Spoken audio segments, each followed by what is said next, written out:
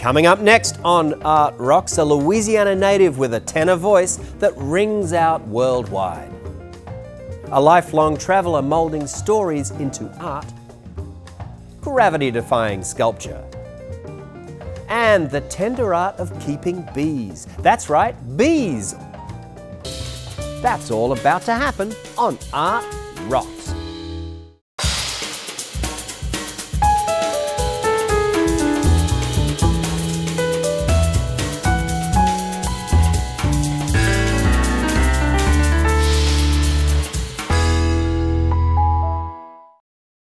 Art Rocks is made possible by the Foundation for Excellence in Louisiana Public Broadcasting and by viewers like you. Hello, welcome to Art Rocks with me, James Fox Smith, publisher of Country Roads magazine. Allow me to introduce an operatic tenor who is not just a fixture in the great opera houses of the world, but also a tremendous source of pride in his native Lake Charles. After growing up in southwest Louisiana, Paul Groves first came to LSU, then went on to a career that has taken him to all the corners of the world. Here's Paul to tell us a little about his journey.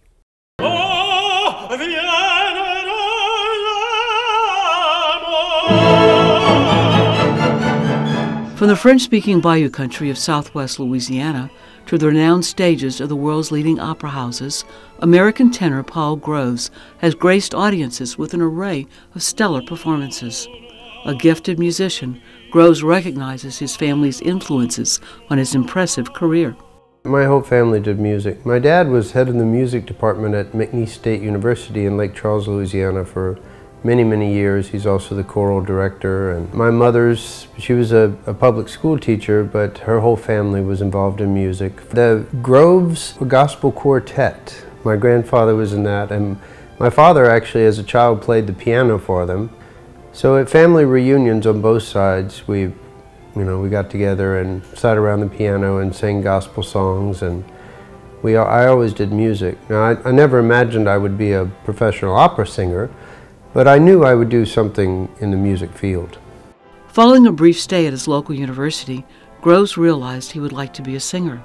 They say that timing is everything, and for Paul, a move to Louisiana State University proved to be a matter of extremely good timing. Robert Grayson, the great teacher from LSU, and also the Metropolitan Opera soprano Martina Arroyo, they both came to teach at LSU in the same year that I arrived.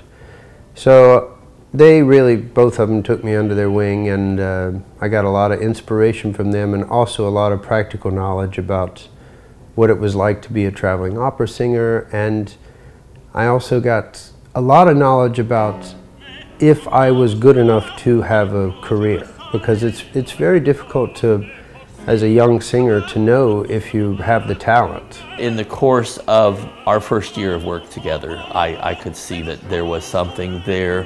And as we moved forward and he gained discipline, it was quite clear that he was going to be successful. He always fulfilled whatever was put in front of him, and again, without all the stress and drama that many people have.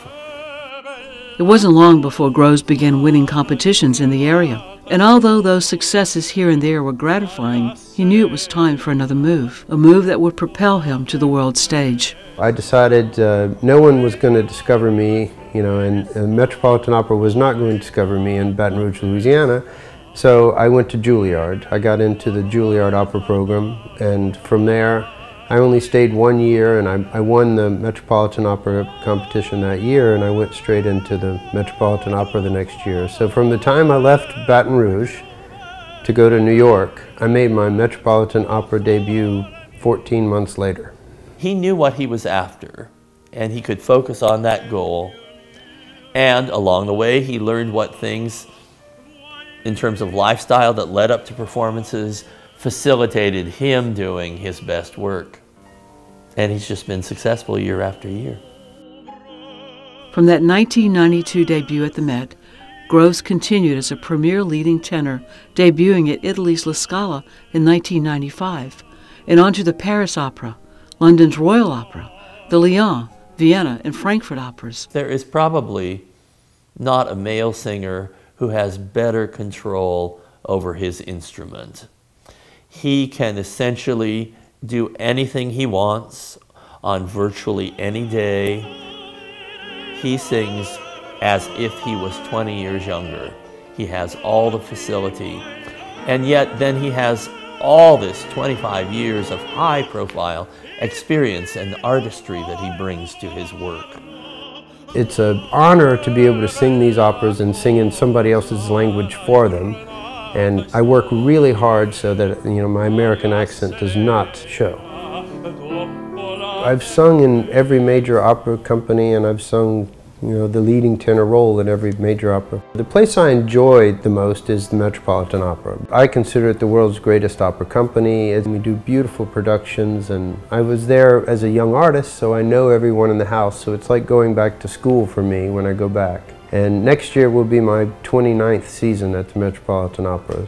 He's a wonderful thinking artist with a lot of intellectual curiosity, which I love. He's always thinking about what the words mean and how to color the words and how to tell the story, which is important for an opera singer. He has great qualities. Even when I go to the operas these days, I get excited about it. It's the art form that I've had the most goosebumps. Not only on stage performing, but just viewing. When I first got to New York City, I would go to almost every night to the Metropolitan Opera and stand way up at the top at the standing room, because that's the only tickets I could afford. And I was just thrilled every night by just the sound of the unamplified human voice. Just, there's something that every once in a while, it's just magic that you don't get, I feel, in a lot of other art forms. Operatic tenor Paul Groves tops the list of vocalists sought by the world's greatest opera houses.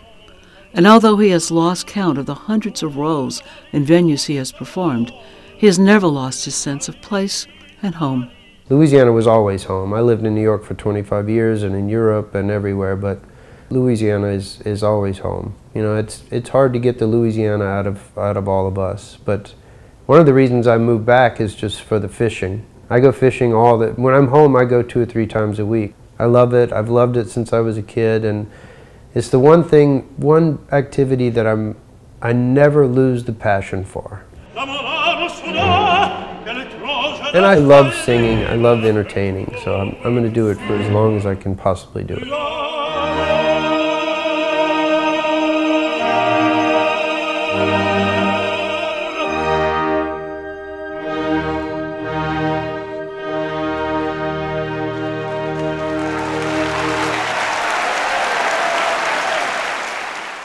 Want to get out of the house and get to grips with some serious art this weekend? Here are some of our picks for notable exhibits coming soon to museums and galleries near you.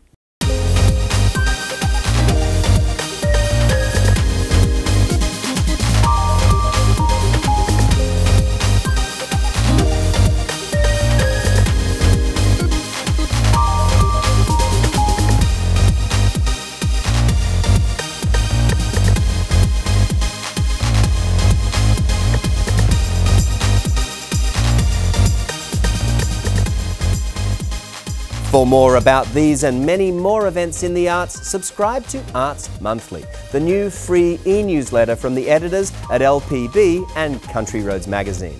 What's more, the Art Rocks website features every episode of this program, so to see or share any episode again, log on to lpb.org and navigate to Art Rocks. For Wisconsin-born Christina Carfora, her creative muse is her lifelong love of travel. Carfora combines photography and sketches made during her wide-ranging adventures to make works that reveal startling glimpses of the world out there.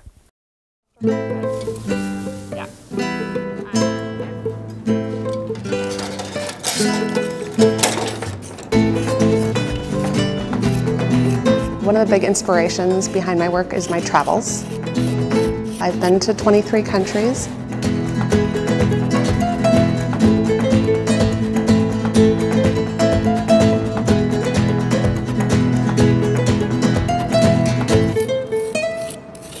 I've been working very realistically and life-size.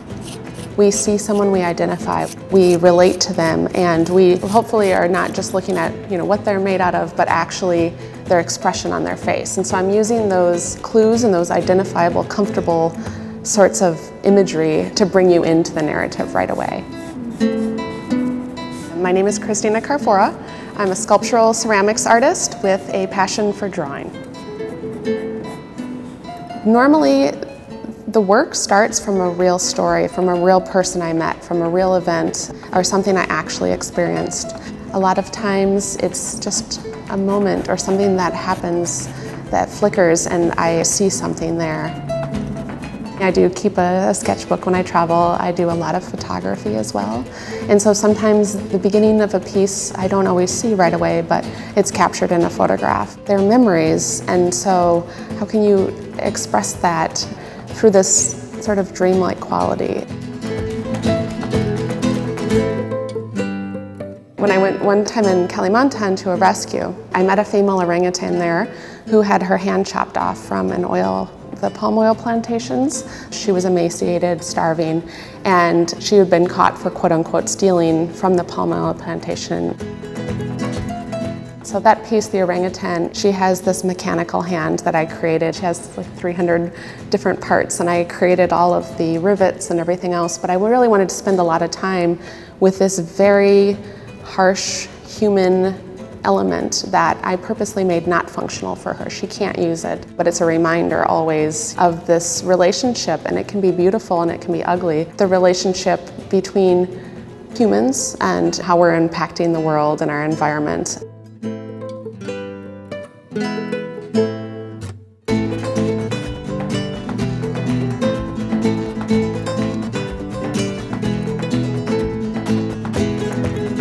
Normally with this, I actually put my own fingernail under their fingernails to make it convincing, so it's just like a real subtle.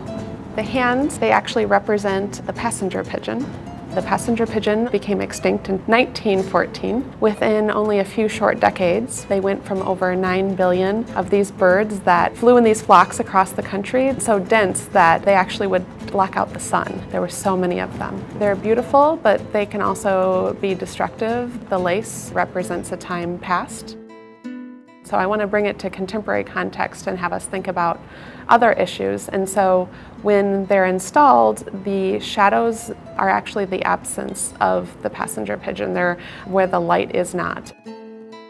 I really enjoy, and I think that's part of why I travel as well, is when I leave the realm of reality, when I enter the impossible, and then starting to figure out how to communicate those sorts of ideas. But I don't want to give you the whole answer. People can bring something of their own to the work and then take away a new idea or a story or a desire to travel somewhere, whether it be an actual location or something in their head. There's many different ways of traveling.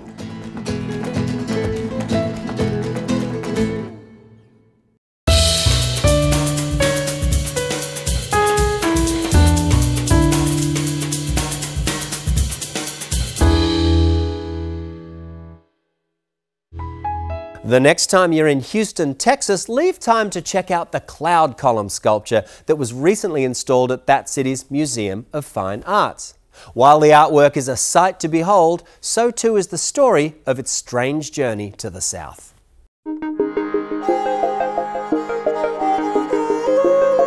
Well, today is a really exciting and important day in the history of our museum, and I hope in the history of the city. We're installing this extraordinary work by the British and Indian artist Anish Kapoor, Cloud Column, here at the Brown Foundation Plaza. The sculpture has arrived, and it comes in its big metal frame. It actually came on a ship from England about a year ago, and we've had it in storage. For the last week or so, artisans from Anish Kapoor's studio have been polishing it and cleaning it inside of its cage, its support system. We have 80 art installing staff. We travel all over the world. We ship, arrange customs clearance, logistics, installation.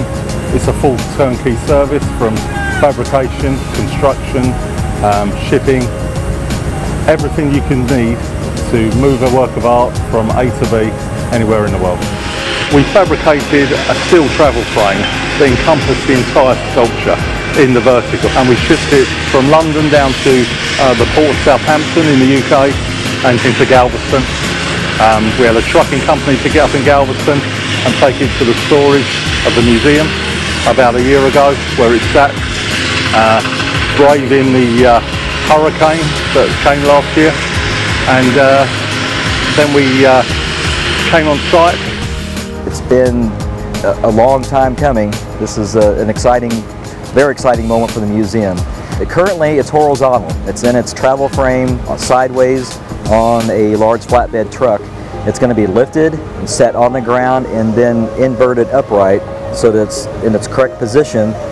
We change all the strapping and the rigging around, and then we pick it up in that correct orientation, and then it flies over to the spot right behind me. That's a lot of stainless steel, and it's a lot of organizing and getting the ground ready for it, the plinth that it gets attached to, getting the cranes ordered and the right size crane, because we have to fly this thing through the air. We got to go over a building and set it down, and that part of it will that's the fun part. That's the glamour shot, but it's quick. You don't want it in the air very long.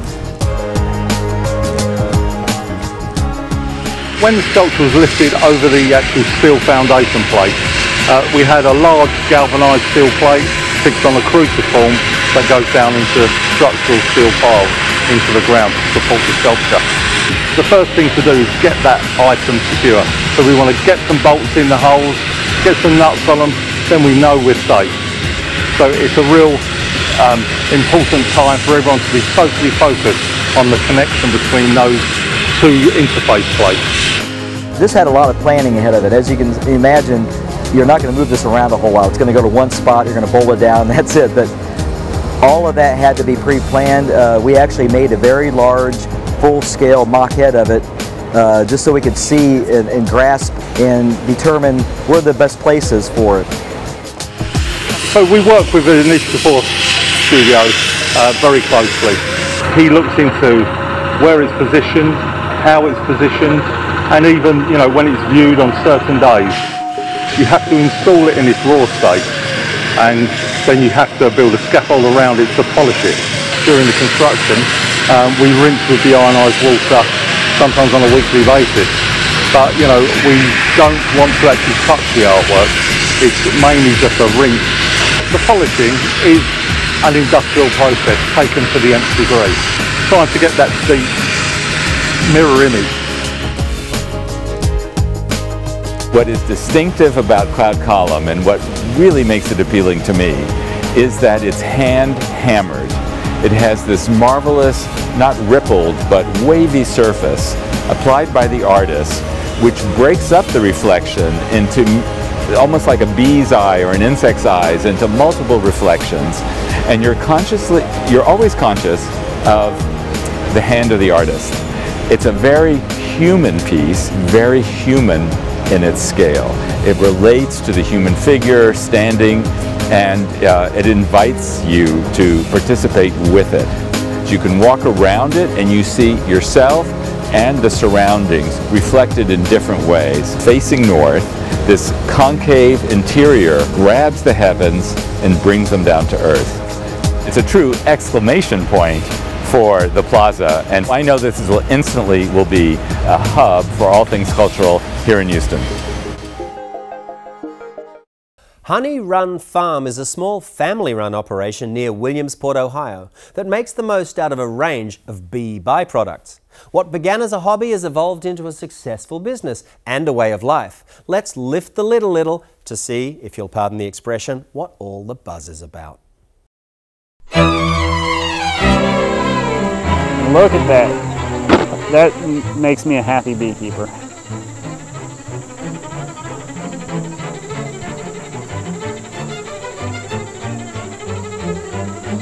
So the main thing we do is produce honey. I'm going to pull this frame out. I think this is solid honey. Yeah, this is all honey here. Here you can see a little pollen. That yellow stuff, that orange stuff is goldenrod pollen. And that's their protein. The honey is their carbohydrate. This is good to see, because this means they're going to make it through the winter. Well, Jane and I work at Honeyrun. It's a small family business. We have 4 kids. They're all 6 and under. Growing up, I was always around my parents working together on the farm, and I think that helped influence my choice to be wanting to be on a farm so that my kids could be around me, see what we do, help out. After college, met Jane, and she says that I mentioned to her that I wanted to keep bees, and I don't even remember that, but she, for Christmas, got me a beehive. Yeah, so I put it together and started reading about it and got interested, and that first summer we ended up having 2 hives. And this didn't really become a business until about 2008 or 9. We started selling the honey at farmers market. Eventually we were up to like 150 to 200 hives, and in 2011 I quit teaching, and this is what we've been doing since. It's been a slow process, but we're up to near 400 hives now, and I'm hoping we'll be up in the 500 range next year. This is the brood chamber where the queen and the brood are going to make it through the winter. The excluder is called a queen excluder. It's shaped basically to where the bees can come up, but the queen is too big to get up through there. And that prevents her from laying eggs and having a brood nest up in these top chambers. These top chambers are called honey supers, and you hope that the bees fill it up with honey. And that's what we'll harvest here today. Oh, that looks great too, This is chock full of honey. The bees have got this honey, pulled out as far as they can, and it's goldenrod honey. In the summer, it's a different color. It's more white. If it's got a strong clover flow, it's like snow white. But this is more yellow, and it's goldenrod honey. We pull honey spring, summer, fall, and as the flowers change, you have a different taste in the honey. In the bottle of fall, it's a little darker look, and that's just the honey looks darker, and it's mostly from the goldenrod. The bees are foraging on goldenrod, and then the aster comes on. And the taste of that honey is going to be way different from the summer. It has a more rich butterscotchy taste, and that's just because the nectar of the goldenrod is different than the nectar of, say, clover in June. The bees are collecting honey for them. It's not for us. And so they have all these carbohydrates ready for winter, and in our case, if we steal the fall honey from them, which they need, we've got to supplement it with something. I rob them of their good box of honey on top. So you supplement it with feed, for one. If it's warm enough, liquid feed works fine. This stuff is a mixture of sugar and water, and basically a lemongrass and minty essential oils. It's good for the bees going into winter. This is a protein patty. These are protein sugar mix, and I'll put that in the brood chamber for them to eat. I've fed them a lot of protein this summer. The bees look better than I've ever seen. So that box alone weighs a good 50 or 60 pounds. And they're still pulling in goldenrod and aster honey. So I'm not in much danger of starvation here, but I'm going to give them a box of food anyway. We really can't separate home from work. It's all enmeshed together. The honey is all bottled and processed in the honey house, which is just a couple steps out the back door. Bees everywhere. And that's our man Leif out there. He does a great job. He'll pull frames of honey out and run it through what's called an uncapper. And the uncapper takes the wax capping that the bees have put on there, takes it off. And that goes on a whole nother route and becomes candles eventually. But the honey frames, got these frames of honey, they go into the extractor. And it's just a big centrifuge. It spins them round and round, and the honey spins out. The honey, it goes into a settling tank. Starting out, I didn't realize how important a settling tank was, and it's really important. The honey sits in there for a day or two, and the stuff, it's called slum gum in beekeeper lingo, it rises to the top, and it's just this all waxy air bubbles. It's this layer that rises to the top of the settling tank, and the honey is then bucketed up out of the bottom of the settling tank, and that makes for nice, pure, golden honey. And at that point, we can pump it up into our bottling tanks. I grew up in a Mennonite house, and so everything, we did a lot of making things from scratch, keeping things very simple. The products from the honeybee really are amazing because they all get used. So the honey can be extracted, whatever is excess honey that the bees don't need, we can take. It can be used to eat, but also put into soap and lip balms and things like that. And then the beeswax, which is used as we scrape that from the comb, we can clean that, render it down, it can be used as a candle, put in the soap, put in the beeswax lip balms. So really, there's no hive product that is thrown out. It's all reused. I plan on building hives until it kills me. I love this job.